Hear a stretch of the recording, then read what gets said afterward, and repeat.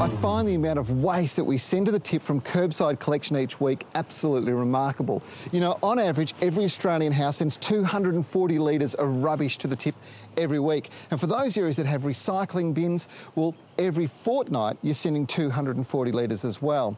Now, most of this ends up as landfill, and it works out to be over 20 million tonnes is being buried in the ground each year in Australia.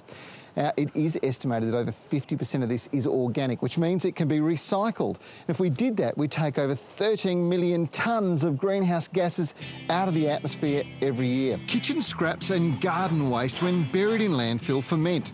And as they break down, they produce a number of gases, including the potent greenhouse gas methane, which is 21 times more potent than carbon dioxide. In fact, for every kilo of this type of waste, it produces a kilo of greenhouse gas. Now, this is dramatically reduced if it's allowed to break down through what they call aerobic composting. Now, a system like this aerobin or via a worm farm is the best way to go. Many places around the country, we're quickly trying to find ways to reduce the amount of waste that gets dumped to landfill.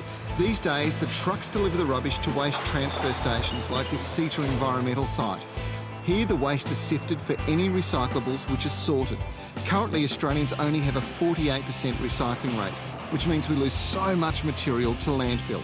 Now, you too can play a part in reducing the amount of waste that goes to landfill by simply taking out all the organic materials and using them in things like worm farms and also compost bins. Now, not only is this going to reduce greenhouse gas emissions, but it also reduces the actual cost of waste handling.